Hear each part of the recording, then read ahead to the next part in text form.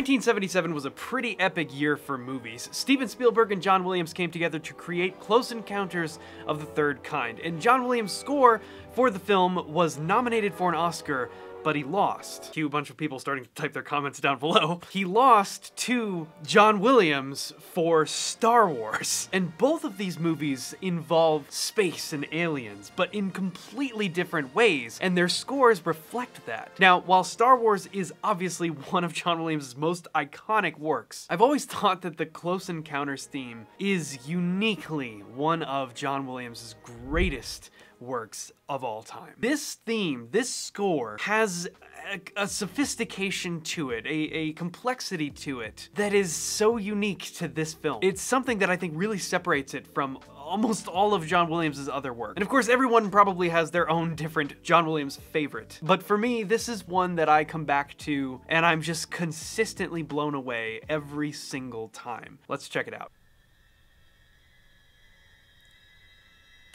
This is just such a cool intro to this, and I mean, it's totally fitting for the film, but this usage of just absolute cacophony, there's total harmonic ambiguity, it's just dissonance, right?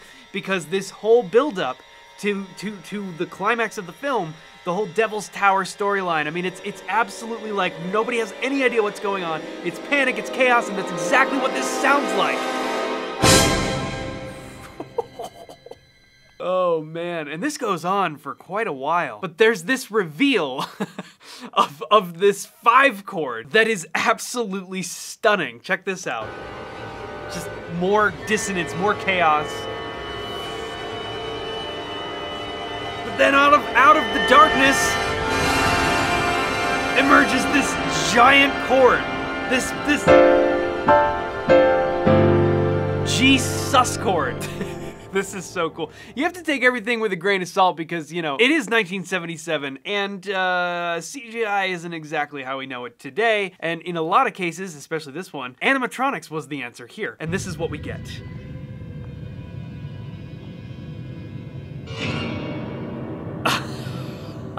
That reveal is so cool.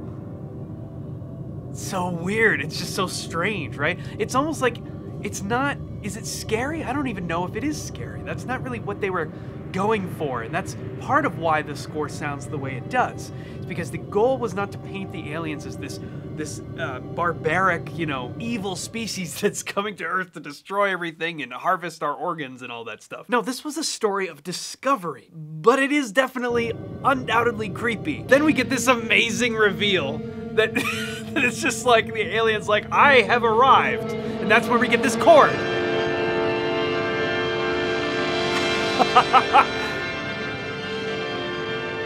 And then everybody's running away for some reason. I don't really understand what this is, but yeah. The score and the visuals, they just give you this feeling of just complete wonder. You're like, what is going on? So we get more dissonance and it kind of goes to some odd places, but then all of a sudden, we get the reveal of our first melodic structure. Oof. Sounds like we're in E major there, and the choir goes, I think so, something like that. But then the change from E goes to C major, which all that is a very classic sound that we hear John Williams use all the time, especially for space-related things.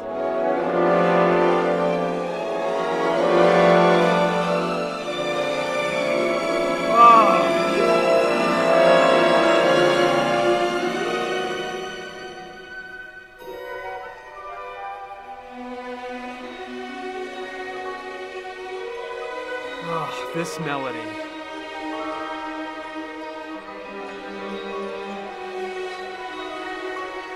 Oh, and the harmonies, it's so like hidden inside a lot of different things going around. It's in B major, but rather than just like hearing the chord, we're hearing this melody in the cello, and then all around that, there's so many different sounds going on. So even if this is like a B major chord to like a B augmented chord, maybe? Even if those are our two sounds. All the other stuff going on in the orchestra is gonna be like... just whatever, you know, just filler, a whole bunch of filler. There's harp in there, there's Celeste in there, there's... Oof. Wow, did you hear that chord?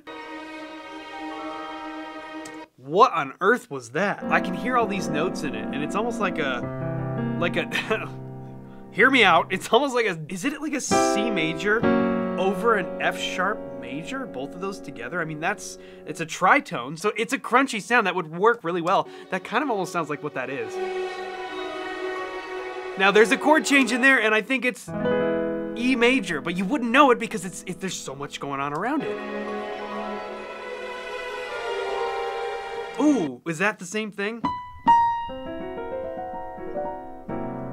I feel like it is something like that. But man, just the combination of all of these sounds, if we are just stacking triads essentially, I mean, what a beautiful sound in this context, because the whole thing, and this is an important part about the Close Encounters theme as a whole, it's very much like climbing, because not only is that a great way to build emotional development, it builds up to the climax of the piece, but it also represents going up into the spaceship, which we see happen in the film. But then we get one of the coolest parts of this whole theme.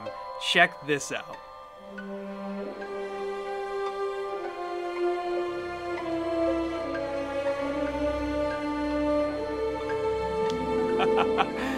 This is literally When You Wish Upon a Star from Disney.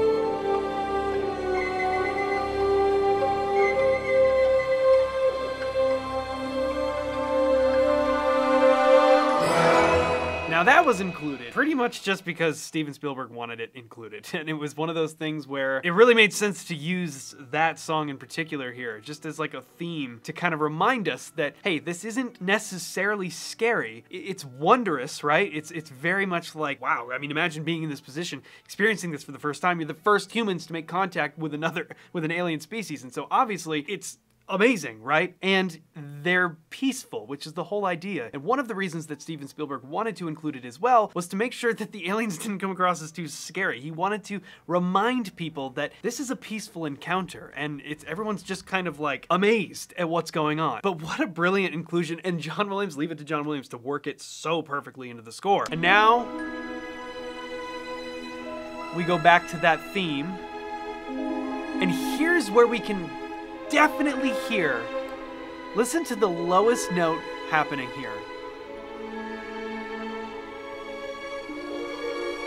Each note is climbing. Ooh, that one's a beautiful one. Let's look at what's going on there.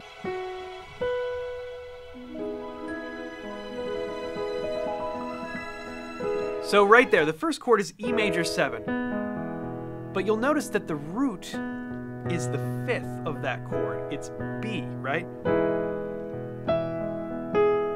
And then here, it's so beautiful. This is one of the reasons why I feel like there's something special about this score, about John Williams' work on this film. It's just, listen to this. That chord. C augmented. Sounds totally simple, but to follow,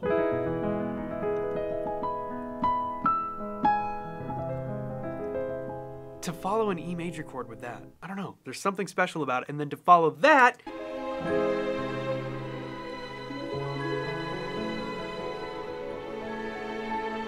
how is that voiced? That's an A major chord.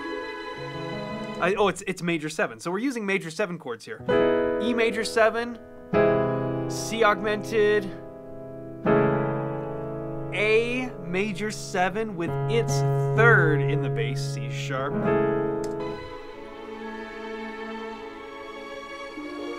Woo! What's that? I think that's just B flat dominant over its 3rd, D. I'm pretty sure. Yeah. And then we get another E major 7 chord, but we're gonna use the major 7th of that chord as the root note. That is wild, right? Because it's a very dissonant chord, note to use as the root in comparison to the actual root of the chord. But because we're doing this chromatic walk-up, it just works so perfectly. We started on B for E major 7, C augmented, A major 7, B flat dominant, and then we get this E major 7th chord with the D sharp in the bass. It's just so brilliant. And then this chord, C augment, C dominant, C7 sharp 5. Is that what that is? I think that might be what that is. If we just looked at what the chords actually were without the clever root movement that John Williams is using here, we would just see an E major 7. I think that is a C chord. I think it's a C dominant with a sharp 5. Listen here.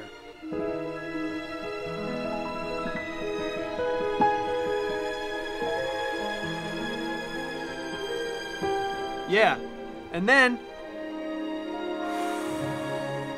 there is the first glimpse of the famous line. Oh my God, this, wow.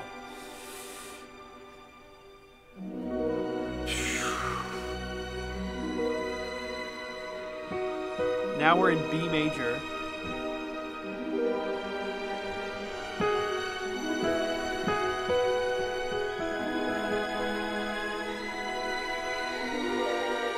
What's that?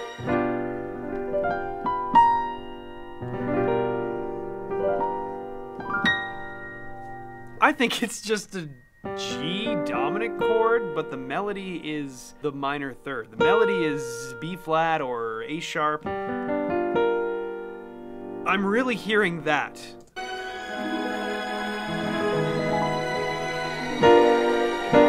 Yeah, that's 100% it. What?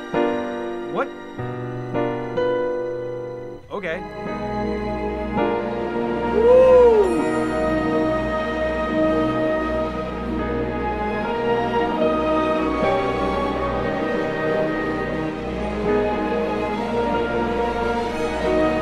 Oh, listen to that. That is such a beautiful sequence. We have like a B with a B major 6.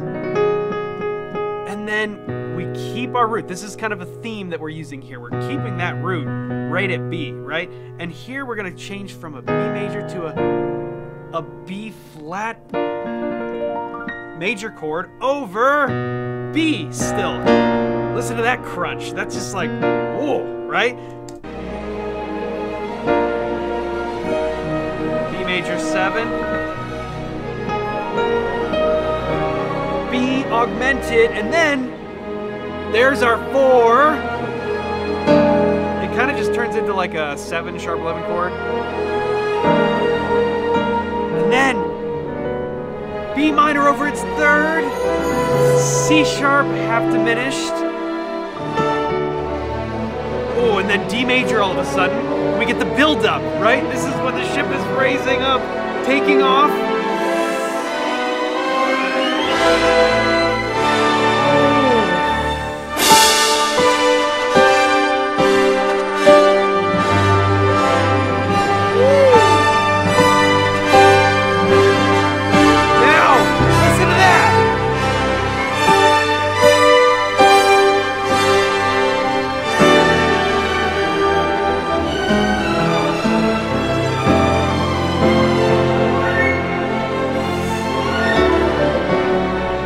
Okay, I gotta stop.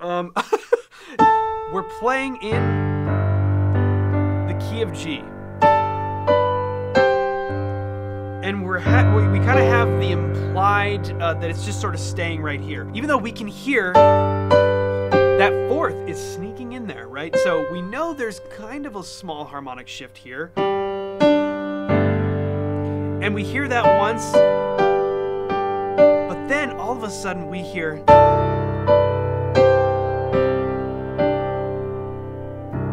There's very clearly a chord change to C major.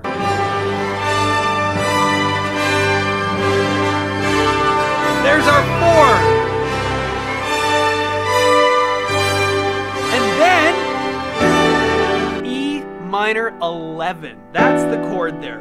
And then we have this beautiful melodic, these inner melodic movements. And then something like, oh man, as we go down to this C major, I think it's like a C. The melody's in F sharp, and we hear this inner voice movement in there, G sharp. And then it goes to like an F major 7 before hitting our 5 chord. F,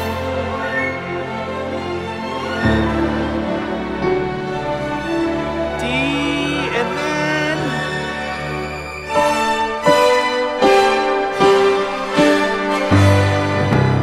4.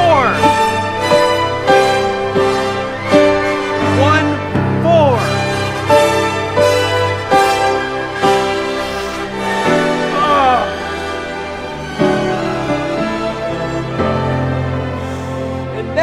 We're not done yet because we get our same D chord again, but now we go back to the B major melody. Listen to this thing develop. There's our augmented chord, B flat over B, B major, augmented, and then there's our 4. Oh, dominant.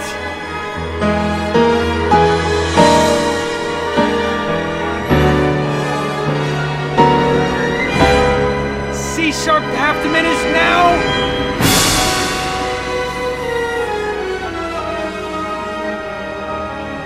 Four.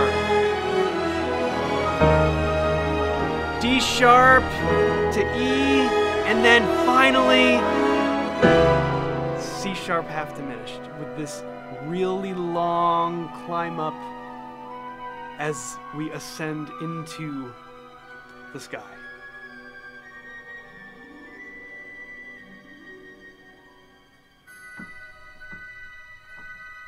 B major, G major,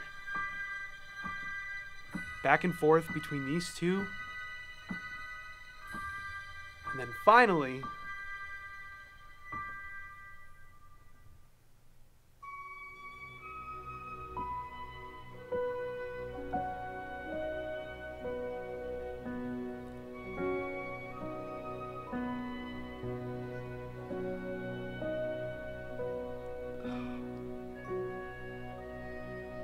oh man.